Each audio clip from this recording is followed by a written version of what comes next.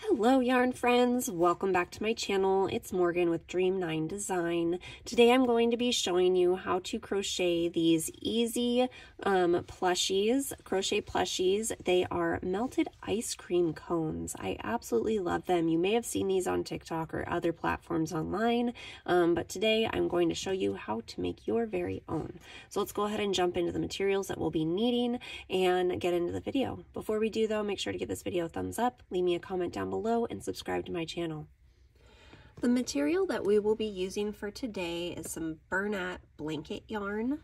I am using this shimmery color. It's a baby blanket, and then just like more of a cone color. You'll need a pair of scissors, a stitch marker, a little bit of black yarn for the mouth. I am using a 7mm hook. And then you will need some safety eyes. I will try to put this in the description down below. I don't know the exact size, but these are the ones that I will be going with here. Let's go ahead and jump into the tutorial. Oh, you will also need a pair of scissors and a tapestry needle, if I forgot to say that. I do also want to note that you will need some polyfill to fill the inside of this. To begin, we are going to start on the body of this melted ice cream. So we are going to start with a magic ring or the magic loop. And if you do not know how to do this, I will actually put a link right above and you can go ahead and click on that. And I do have a video on how to do this. Once you have your magic ring, you simply want to place 6 single crochets into that space.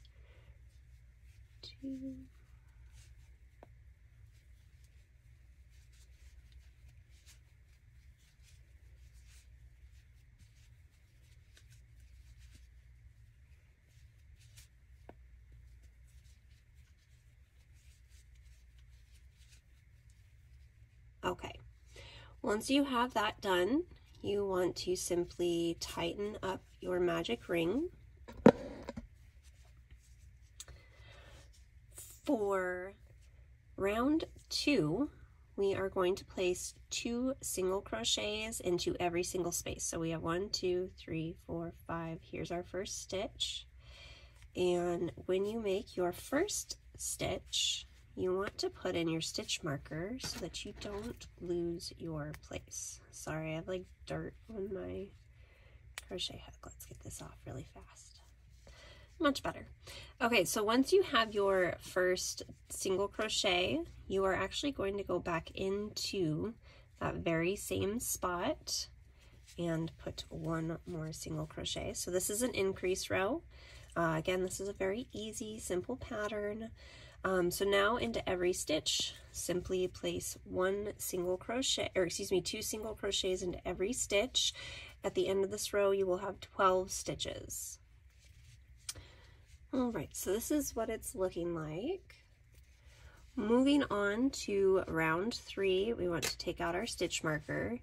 And now into the first space, you are going to place 1 single crochet and put your marker back. Now this is an increase row again, but now we're going to be increasing into the next stitch. So into the following stitch, you are going to place 2 single crochets.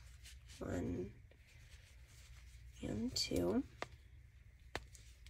Okay, now into the next space, you're going to place 1 single crochet. Into the following stitch, you'll place 2 single crochets into the same space. So go ahead and increase all the way around. I'll meet you guys back here.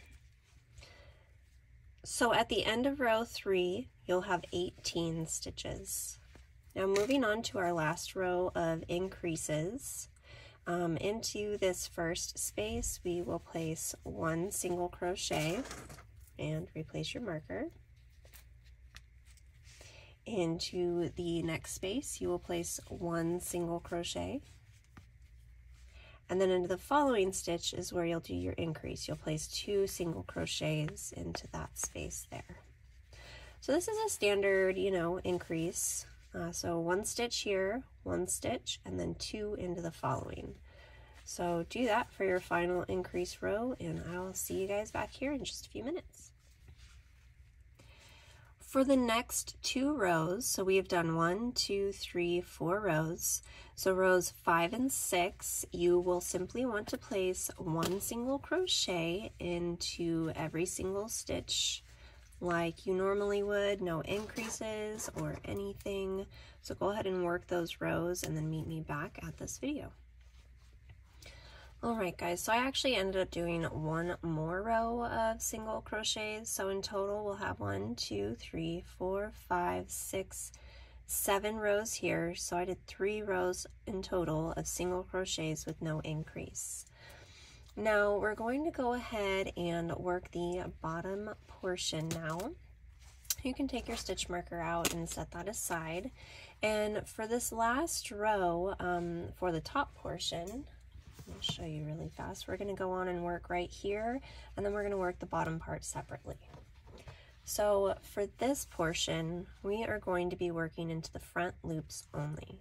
So if you see here, and it's really hard to kind of see with this yarn, but we're going to be working into this space here so that we leave this little bump left in the back. So then to begin, we are simply going to start with a single crochet in that first space. If you would like to put a marker just so that you know where it is, you can totally do that. Now into the next space, we're going to yarn over and we're going to actually work 4 double crochets into this space, into the front loop only. So yarn over, go through 2, go through 2. So that'll be your first double crochet. Here is your second, and you're doing this all into the same space, again in that front loop only. Here's 3, and here is 4. Okay, there's your first little guy. Now into the next stitch, into the front loop only, we are actually going to make a slip stitch. Just like that. Into the next front loop only, we will place 4 double crochets into the same space. So here's 1, 2, 3, and 4. See that, guys? Now into the next space, we will simply make a slip stitch. Okay, now you want to just do that all the way around. 4 double crochets into one space, and the next you'll do a slip stitch, and you'll see this is going to leave these little bumps in the back, and that's what we want. So work that all the way around. This one I have 1, 2, 3, 4, 5, 6, 7, I believe, but I'll let you know how many I come out with. This should be about 7. Meet you guys back here. All right, guys, so I ended up having 11 little bobby guys here. Now we are actually going to cut off in just a minute. I'm sorry, we're not going to cut off. We are going to work the bottom part, but we will stop. So here's our first stitch, and we are actually going to be working into that back loop. So if you see here, because we were working in the front loops, we had this little bump around the edge. So that's where we are actually going to start working. So you want to find the first back bump right here in your first single crochet. Let's see, it's kind of hard to see on camera. Right there. And we are going to place 1 single crochet, and then you want to place your marker back here. In this row, we are just going to simply place 1 single crochet into the back loops right here. So here's our next one. Excuse me. Here's our next little loop. Again, it's a little difficult to see. There's 2. Just go along all of these bumps and work 1 single crochet. So as you see here, into these back little loops. So go ahead and do that all the way around for this row, just 1 single crochet into each one of those back loops, and I will meet you back at the beginning of the row. Okay guys, so I'm back at my stitch marker, and this is kind of what the bottom is starting to look like. At this point, we actually want to add our face, so I'm going to draw up a loop, and we are going to add the eyes first. Now, if you count from the bottom row, I count 1, 2, 3, 4. So in between the 3rd and the 4th row is where I'm going to put the eyes, and then I have 1, 2, 3, 4 stitches in between. So we'll count up 1, 2, 3, 4. So in between the 3rd and the 4th row, I'm just going to place 1 eye. I'm going to count over 1, 2, 3, 4, and you can change the placement. You can put the eyes wherever you would like, but I think that that will be a good spot. So I'm going to attach these really fast with the backings, so go ahead and do that. Now, if you have a little bit of a cone bit to the top, you can always just pull on this. So once you have the eyes, go ahead and attach your mouth. If you do not know how to do that, go ahead and click the link right above here. I do have a video on how to do that. All right, now once you have your face, we are going to get back to working our rows. So we want to start working our decreases. So where our first stitch marker is, we want to go ahead and take that out, and I'm just going to show you 1 row, and then I'll show you how many rows to do. So into the first stitch, you're going to place 1 single crochet.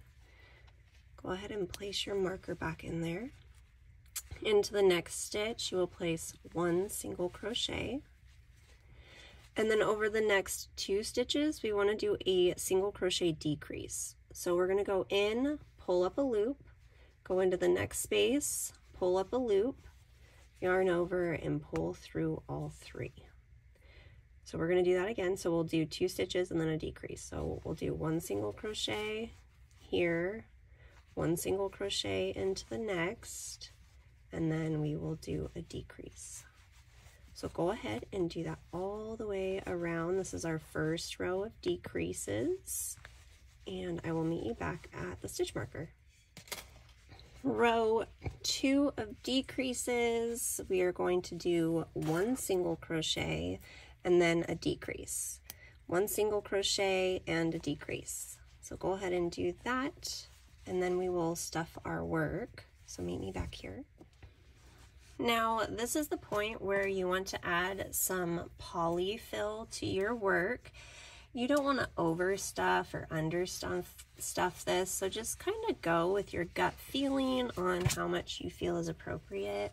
I just do little bits at a time. You want to make sure more that the top is stuffed and not the bottom, because we want the bottom to be a little bit more flat, right? So we don't want to overstuff and make this super not sit flat. So I think that maybe a little bit more.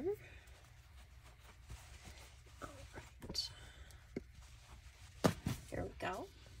At this point, we want to go back to our decreasing, and I'm back at the first stitch, and we are going to decrease into every single stitch around. So make sure that you are still keeping track of your stitches with a marker. So go ahead and decrease into every single stitch. At this point, go ahead and cut yourself a little bit of a tail. You will still have a small hole. Go into the next stitch, draw up a loop, and you can go ahead and pull that yarn through. At this point, I just like to go back and forth and just kind of close this hole up, just like this. Okay, and then once you're done, you can simply hide this end in your work. And then you will just go ahead and cut that off after. Oops, I think I'm stuck on another stitch. I'll do that in a minute. So this is what your ice cream cone guy is looking like. at this next point, we are going to go ahead and make the cone portion really fast for the top. Now for the ice cream cone part, we want to, the top cone, we actually just want to start with a slip stitch again. Again, if you don't know how to do that, go ahead and check the link that I had put in before. So you actually want to start by placing 6 single crochets into this loop. So there's 2. Go ahead and do that and meet me back here. Once you have your 6 stitches, you want to simply go ahead and close that up. Now we are going to do some increases. So into the first stitch, we are actually just going to place 1 single crochet stitch. You then want to grab your stitch marker and place that into that first stitch. Now we are going to do an increase into the next stitch. So into the next stitch, we'll do 2 single crochets, 1 and 2. We're going to continue to do that all the way around, 1 stitch and then an increase, 1, 1, 2. So at the end of this, you'll have 9 stitches. For round 3, you simply want to place 1 single crochet into every single stitch around, so no increases. Make sure you place your stitch marker. So go ahead, round 3, 1 single crochet into every stitch. Round 4 will also be an increase row. So into the first stitch, place 1 single crochet, place your marker. Into the next stitch, you will place 1 single crochet. And then into the following, you will do 2 single crochets into the same stitch. So 2 single crochets and then an increase. Go ahead and do that for round 4. And then round 5, you will simply place 1 single crochet into each stitch. So at the end of this round 4, you'll have 12 single crochets, and then work round 5 with 1 single crochet into each stitch. I'll meet you back for row 6. Now I went ahead, finished row 4, I worked row 5, and now for row 6, we will do an increase. Into the first stitch, you simply place 1 single crochet. We're going to be placing 1 single crochet into the next, 1 single crochet into the third, and then into that 4th stitch right here. Excuse me, yes, into the 4th stitch right here, we're going to place 2 single crochets, 1 and 2. So we'll do that all the way around into 1 single crochet, single crochet, single crochet, and then increase. At the end of this row, you'll have a total of 15 stitches. So go ahead and do that for row 6, and then row 7, you will simply do 1 single crochet and do every stitch with no increase. So go ahead and finish row 6 and 7 and meet me back here. This is what it should look like, guys, when you get to round 8. Now for row 8 will also be an increase. It is going to be the last increase. Where did I put my stitch marker? Make sure you have that marker. Work 1 stitch at the single crochet, a single crochet in the next, into the 3rd, into the 4th, and then into the 5th stitch we will place 2 single crochets. So work 4 single crochets and then an increase. At the end of this row, you'll have 18 stitches. When you get done with row 8, go ahead and work rows 9 and 10. 9 and 10 will just be single crochets into every stitch with no increases. When you get done working those stitches, you simply want to slip stitch into your first stitch there, chain 1, and leave a long tail, just like that. And that's what your cone looks like. You want to thread your tapestry needle, find the placement of where you want your cone to start. And I go through 1 stitch first, and I usually start sewing in the back. And then I just go in and out like this. And then I'll go back through another stitch. This first part's a little tricky. You just kind of want to make sure that you have your placement where you like it. We will go ahead and stuff this cone after. So now we'll go into the next stitch and kind of go up 1 row. And then I I go back through the top. I don't go through the bottom. And then you just want to do this all the way until you have it sewn almost on. I'm gonna go ahead and do this, and I'll show you guys when I have a little bit of an opening, and then we'll stuff this. So just simply go through your work again and just doing this all the way around the cone.